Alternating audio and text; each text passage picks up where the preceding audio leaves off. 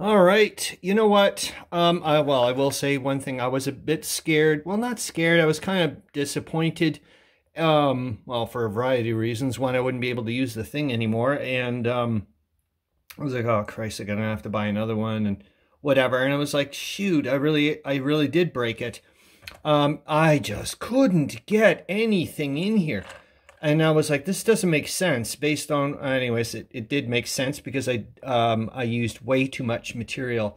I was using the wrong, like there's slight different thicknesses. This one's a B for, I don't know, B for base or something.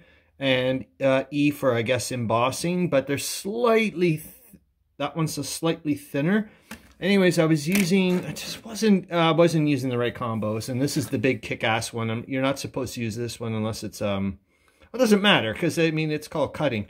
But, I mean, don't go down that road is what I'm, at least I shouldn't say don't you. Like, I gotta stop doing that, man. I'm not going to go down that road. Well, I just looked at these as tools. I'm like, well, I don't give an F what you're called.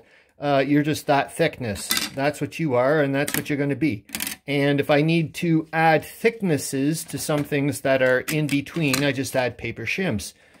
Anyways, blah, blah, blah. So I saw these things a few weeks ago at the dollar store, and I was like, well, I think you're a stenciled or something. But I'm like, well, I'm going to try and use you as an embossing template. And look, I don't know if you can see it, but try to... Maybe not the best. I'll try here.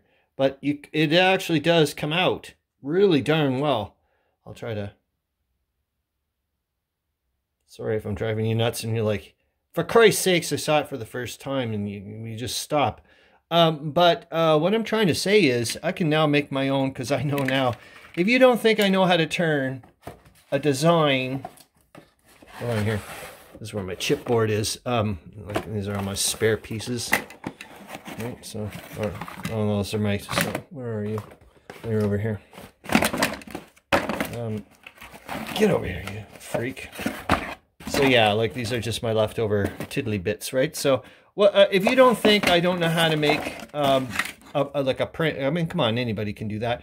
I'll just make my own design, stencil, and then make my own embossing. So I'm thinking, holy smokes, maybe it would be a kind of a neat idea to start doing some, terrain, like dungeon terrain, you know, tile, like dungeon walls, other stuff, yet again, just to embellish. Maybe when I'm going to maybe do a diorama of, whenever I get down to that bit of, like I said, I'm a relative of the Habsburgs, so what do you expect from me? But look at that, even this little bit looks like a castle wall kind of thing. I don't care what kind of flipping printer you have, you're not going to get that. You need an embossing machine, and this sweetheart is just, oh my God.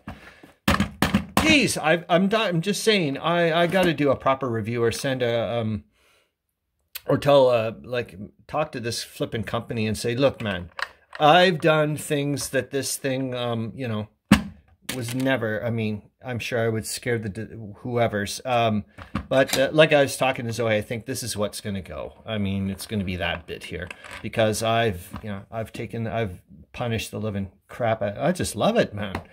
So that's it. I'm going to try to figure out eventually what to do, like, try to make my own designs or something like that because it's coming out darn well. And this is just on blue paper. I haven't even colored in. Let's start doing that. Oh, jeepers jumping. This is going to be fun. Yeah, it is. It's just going to be fun. All right. See ya.